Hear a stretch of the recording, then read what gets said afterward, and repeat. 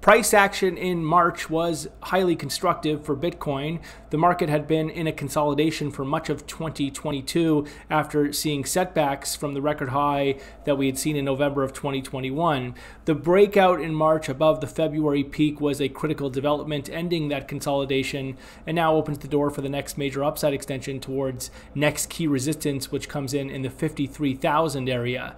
At this stage, any setbacks, if we do see setbacks, should now be very well supported by previous resistance turn support in the form of the psychological barrier at 40,000. Only a close back below 40,000 would suggest that the market is not ready to bottom out just yet, and it could be headed lower. But for now, it looks like the market could be wanting to make that next major higher low for that eventual next upside extension towards a retest and break of the record high from November of 2021.